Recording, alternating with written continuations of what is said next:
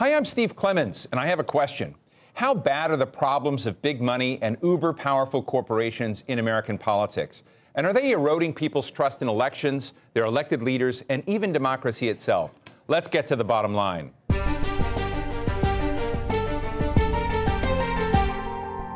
In the last presidential election cycle, more than $2 billion was raised and spent by the top two candidates, Donald Trump and Hillary Clinton. This time around, we have some fabulously wealthy candidates, Mayor Michael Bloomberg, Tom Steyer, and even Donald Trump, though we're still waiting for proof in his never-released tax forms, while other candidates pride themselves on not accepting any big money. With the top 1% of this country getting even richer, and the poor getting poorer, and the middle collapsing out of the middle class, and concentration of money in fewer and fewer hands, what is happening to the solvency of we the people? Fortunately, we have some folks with us today who have the answers. Matt Stoller is the research director of the American Economic Liberties Project and the author of Goliath, the 100-year war between monopoly power and democracy. Michael Fauntroy is a professor of political science at Howard University here in Washington, D.C. And joining us from Stamford, Connecticut is Republican strategist Liz Mayer, who's been advising political candidates for years. Thank you all so much for joining us today. This is a big, heavy topic. Matt, let me start with you. You've written this book, Goliath, out there. It really takes a historic look at the concentration of power and money and how that was ill-served at one point in the nation, how it was toppled. But you think we're back in that time. So what's the danger today? Well, so over the last 25 years or so, more than 75% of American industries have become more concentrated. So we are facing a crisis of monopoly. And what we see in the political realm is the manifestation of that. This is new, but we have experienced something like it before. In the 1920s and 30s, we faced robber barons who concentrated power across our political economy. We defeated them in the 1930s during the New Deal. And then in the 1970s, we made a series of intellectual choices to unleash concentrated power once again. And so today we have concentration in everything from cheerleading to missiles and munitions to search engines to social networks. And then you have a bunch of monopolists like Michael Bloomberg, for example, who are running for president and who are using the money that they extract from... How is Michael Bloomberg a monopolist? So he runs basically an instant messaging and data service for hedge funds and banks. And you have to use it to communicate with your clients. Doesn't Reuters have a similar service? There are some similarities, and they do have a data service. But in terms of the instant messaging, you have to have a Bloomberg terminal if you want to communicate. It's just you can't avoid it if you're at a certain level on Wall Street. And they are overfunded, Wall Street, because we've enabled finance. And so Michael Bloomberg has pricing power. So every year he personally earns, we don't know because it's a private company, but probably $1 to $4 billion of just straight up cash, which he can use to finance anything that he wants. And right now he's financing a presidential campaign and buying most of the Democratic Party. Liz, let me ask you about whether you have the similar concerns that Matt Stoller does about the concentration of wealth and power as something that's a contagion, as a real problem, a disease to democracy, if you will. With regard to elections, I would say I don't quite share Matt's concerns, and I'll come back to why in just a minute as a political consultant. I will say when we're talking about things like big tech, I do have some concerns. Particularly, there's a lot of work that I personally have done looking at Google and the amount of power that they have, privacy infractions, these kinds of things. I do have a lot of concerns about that and monopolies in that context and the extensive power that they exert. But in the political realm, I mean, let's just jump to Mike Bloomberg, since he's who was mentioned first.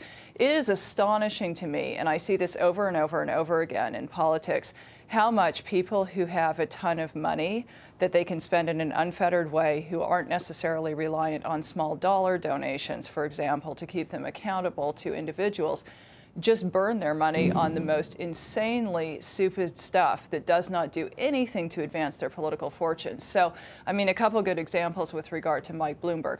Mike Bloomberg apparently has somebody on staff who is being paid quite a lot of money. I can't remember the exact figure when I sort of poked around about this, but quite a lot of money. And this person or these people who are consultants, literally what they're getting paid to do is reach out to so-called Twitter influencers and offer them something like, I think it's $6,000 to just post favorable Mike Bloomberg content. This has become a matter of huge ridicule. One of the accounts that they reached out to is an account called El Bloombito, which is run by a friend of mine, which basically makes fun of Mike Bloomberg's inability to speak Spanish, you know, and offering to collaborate or seeing if they can find a way to like spin the content of that account. I don't know whether Mike Bloomberg, maybe he's making $4 billion a year off of Bloomberg terminals, but if he's spending it on that kind of thing in a campaign context, he might as well just be setting his money on fire for all of us to watch. But and with regard to advertising, I would say the same thing. I mean, I don't want to run on here, but I live in the New York media market. I'm pretty sure everybody in the New York media market knows who Mike Bloomberg is, knows what his accomplishments are, knows what his liabilities are. There's no reason that he needs to be advertising here. This is a totally blue area. The primary is not going to come until late.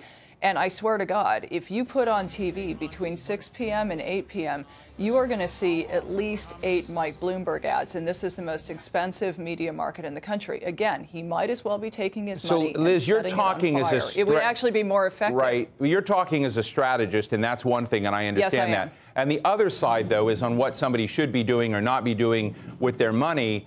You know, I think that the First Amendment gives people, you know, the freedom of speech, the ability to make political comments, to do the things. And, you know, if they want to spend money foolishly, our system sort of lets them do that. But isn't that a different thing than arguing that a fabulously rich billionaire is essentially somehow undermining and cutting off the way a healthy democratic ecosystem should work?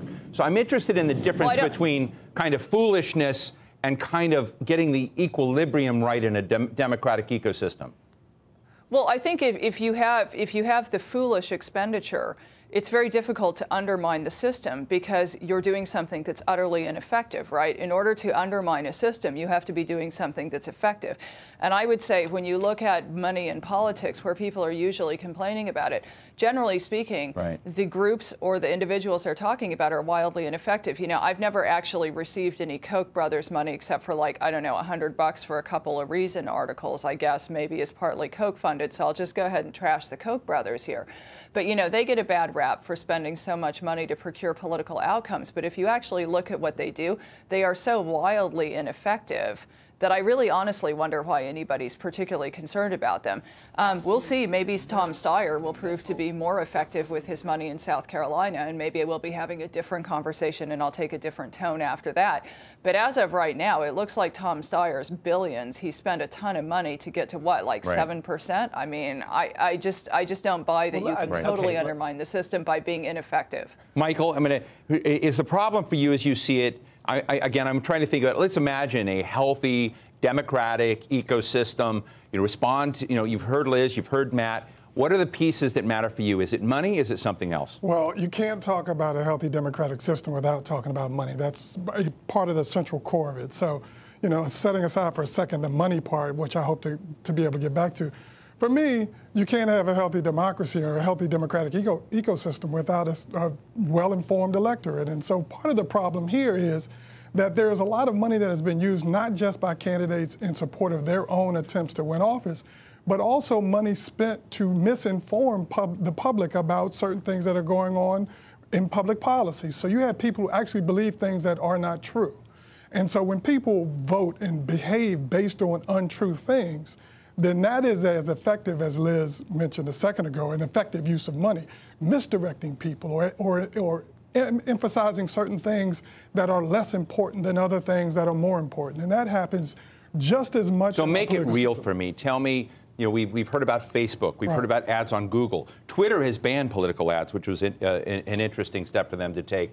What would you have them do in the space that would lead to a healthier system but not censorship? Well, I'm not for censorship. Let me start there. So you're not for censorship, but Facebook runs bad things. I'm not even talking about Facebook at this point. I'm talking at a much more grassroots level. We have an electorate that receives countless numbers of ads and consumes countless amounts of information from sources that are purposely misleading them. And so when you look at the various ways in which citizens receive their information and actively believe things that are not true, then to me, that is where the real corrosion occurs in our democratic system. There are people out there who believe that the economy is doing well, and I think you can find some data points that demonstrate that. But if you live in Nebraska or in the heartland of the United States, or you rely on agriculture, you might not know that that farm bankruptcies are up 20% this year over last year. You may not know, if you hear a lot in the public discourse about how the President trumpets black unemployment, for example, as if that's evidence that black communities are doing better. But the reality is the black homeownership rate is at a 50-year low. The black male participation. So when you hear rate, Donald Trump say that, you want to scream. Well, I do scream, but that's another story. My point is that too often we rely on one or two data points to tell a larger story that isn't backed up by the full range and breadth of the information that we receive. So Matt, I think that's. Okay, go ahead, Liz. I was just going to say, I think that's true, but I think that actually drives it. A couple points that are really important here. When we're talking about money in politics, the overwhelming majority of that money is spent on ads, and ads are actually a fairly ineffective way of communicating information to people and influencing voter opinion. What's far more effective is earned media. Of course, I'm a strategic communications consultant, so I have to say this, it's my industry. But in reality, if you go back and you look at 2016, it wasn't money that procured the result for Donald Trump. Actually, the thing that correlates most strongly to electoral outcomes is the share of earned media coverage that a candidate gets. And that's where I think we do have a problem, because as much as I like working with ideological media on both the right and the left, you do have a situation where quite a lot of those people deliberately overlook things that are counter to their philosophical driver. And you also have a situation in mainstream media where you have a massive decline of local media, you have a decline of investigative media, and you have a lot of a shift towards employing younger reporters who don't necessarily have 10 or 15 years worth of experience to vet stories that can be very important about candidates and can provide people with some really valuable information. Those people aren't in a position where they're able to make good decisions. So you do end up with an uninformed electorate. But that's not because of the Koch brothers spending money necessarily. That's not because of Mike Bloomberg wasting all of his money advertising to people in Connecticut who probably already like him. Look, that's because of other problems in the system. I'm going to have to step in. Look, it's not just about ads, and Mike Bloomberg is not wasting his money. He is rising in the polls. There's a believe me, not your lying eyes thing going on here.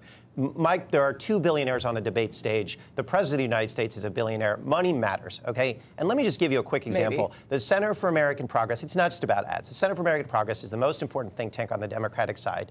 They got a lot of money from Bloomberg, and then they were trying to publish a report on a whole bunch of aspects of civil liberties, and they explicitly took out the piece on Mike Bloomberg setting up a Muslim surveillance unit in New York City because they were getting money from Mike Bloomberg. And this happens across the board. It happens with every big corporation in D.C. that gives money. They are controlling and structuring the debate internally in here. They are also spending a lot of money on ads. So a lot of ads don't work. A lot of ads do work. But I will just say that when we're talking about the crisis of concentration, we are not just talking about ads. 2,000 out of 3,000 American counties now have no daily newspaper. And this is a direct result of Facebook and Google concentrating power over the flow of ad money in this country. That is a crisis for democracy. It is a crisis of concentration. So how do you fix it, Matt? Because to a certain degree... That's true, but that's not political campaigns. Just to be clear, if we're talking about this in the context of political campaigns. No, it is political campaigns. It's absolutely political campaigns. Mark Zuckerberg is structuring... if you're talking... Excuse me, can you just let me talk? Mark Zuckerberg is structuring how we talk about politics right now. He is structuring what kind of ads people can run and what kind of ads people can't run. Right. That is absolutely about politics. So my question to you is, how is what you're saying new and different now that hasn't been part of the political dialogue for quite a long time? Well, it's not entirely new and different. It's just more extreme. So in the mid-1970s, and I go into this in Goliath, there was a really radical shift in both political parties where they stopped seeing concentrations of private power as a threat to democracy. This is the main character of my book, is a congressman named Wright Patman. He was overthrown. From Texas, right? From a populist. Texas. He was the chair of the banking committee, and he was overthrown essentially by Bill Clinton's generation, right? The Watergate babies. And they weren't suspicious of concentrated private power. And then in '78, you had Newt Gingrich's generation come in and take over the Republican Party. You roll that forward 40 years. You roll up the monopolization of the political economy for 40 years, and you have what we have today, which is a whole set of billionaires that are running our politics and a set of institutions, concentrated private power, people like Mark Zuckerberg that are structuring it. So you mentioned organizations in D.C. that blow the whistle on some of this kind of thing. Well, the money, to your point, helps explain why we aren't hearing them, right? It's the size of the whistle, and the size of the whistle is informed in some measure by how much money and how much reach you have.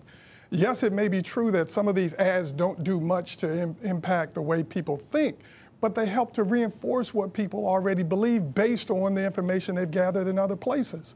So I just think that when you look at some of these good government organizations, as we might call them, we have to understand that when they help provide legitimacy in our political system, they are now wildly outmaneuvered by tremendous amounts of money and influence and strategic decisions that are being made that do not allow them to play the role that they So when I look at it, can I take issue with that? Really quickly? Yeah. So also these part of the problem is these whistleblowing agencies are ideologically ill set up because the problem we have is political, and they try to claim that they're apolitical, that they're nonpartisan.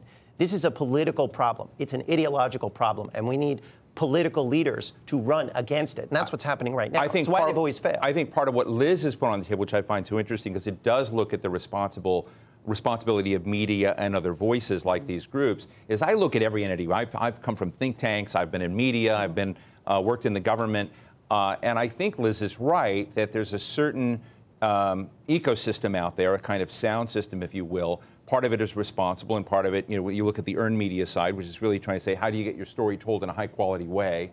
Is that a fair depiction, Liz?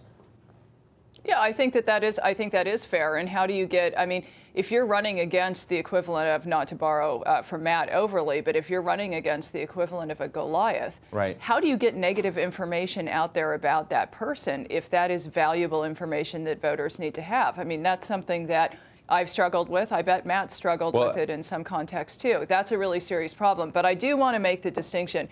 If we're talking about politics, I think it's important to distinguish politics from policy, because when I'm talking politics, I'm talking campaigns and elections. And the reality is that the overwhelming majority of money in those campaigns and elections is spent on running TV ads, which are massively ineffective. I do believe, yes, as we've discussed, that when you're talking about certain things and memes that appear on Facebook, they can help reinforce and sort of amp up what people already think. But that's a pretty small part of the puzzle. I also agree with Matt, though, that when we're talking about groups and we're talking about policy and an effort to influence policy, that yes, third-party groups do play an important role. And yes, they can be bought and sold. Many of them are extraordinarily transactional.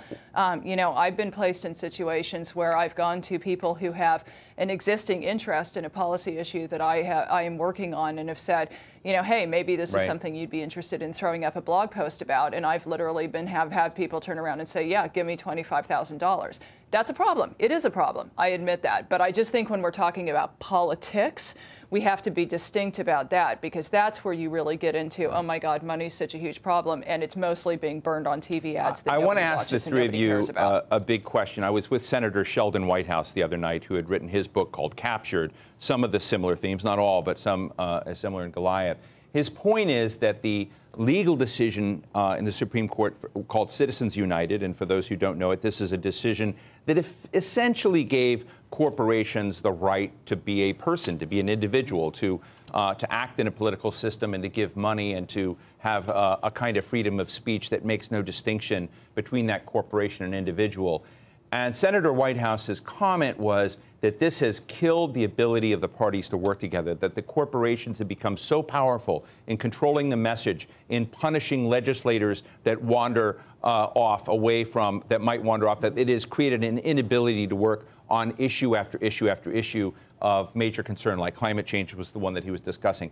And Michael, I'd like to hear from you on whether you share Senator Whitehouse's perspective on that, and whether that is something that to get back, because I'm really interested in not just, you know, lamenting where we were, but how do you actually restore a kind of healthy equilibrium to the system?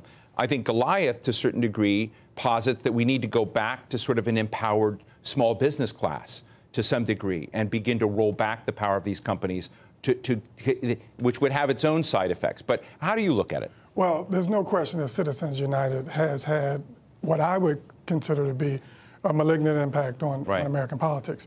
But it was in decline before Citizens United, and I think that should be noted too. As we think about the impact of Citizens United and how it has helped to unleash all of this money, and we know that these corporations and wealthy individuals don't spend the money just because they spend the money because they want a particular result. And so as a consequence, we have all of this money washing through our system, creating all sorts of misdirection to get us to move in certain directions that we might not otherwise move. Now, in terms of where do we go from here, which I think is the big question, I am struggling with that because the reality is our current class of elected officials, in many cases on both sides of the aisles, are captured by the money. And I come back to the notion that the voters need to understand how that really impacts their daily lives. If you want to know why there's a toxic dump site near your home and not someplace else, or why there's not clean water in your community, but there is in others, all of these are political decisions that people have to come to grips with.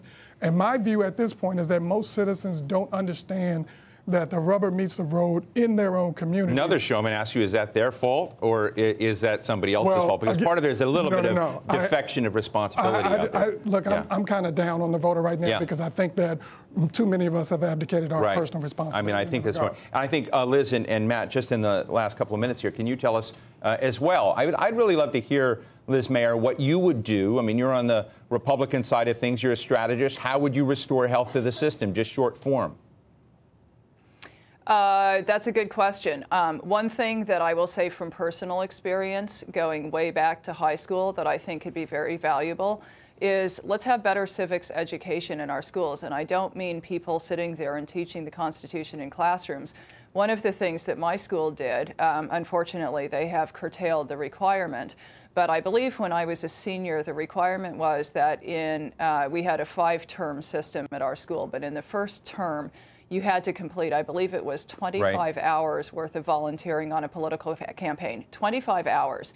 Now, if you really want to understand how politics in America works and where there are deficiencies and you want to be part of educating voters, putting 25 hours and requiring people to do that, that actually makes a big difference. People have to learn a lot and think a lot more about it than they would if they just have to ace a test. So, I would say that's maybe an apprenticeship, if you will, within the political system. Fascinating. Yeah, I mean, I don't necessarily want to create a glut of future political consultants that I have to compete with. Clearly, that would be bad. But at least they would be in the ecosystem and they would business. feel and see what was going on. Matt, I'm going to give you the last word. Yeah.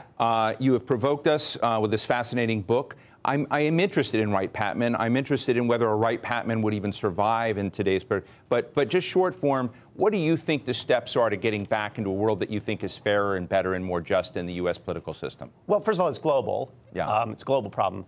We are doing it. That's what's exciting about this moment. So what you see with candidates like Bernie Sanders, Elizabeth Warren, and even a host of candidates that have antitrust platforms is a recentering of our politics around political economy.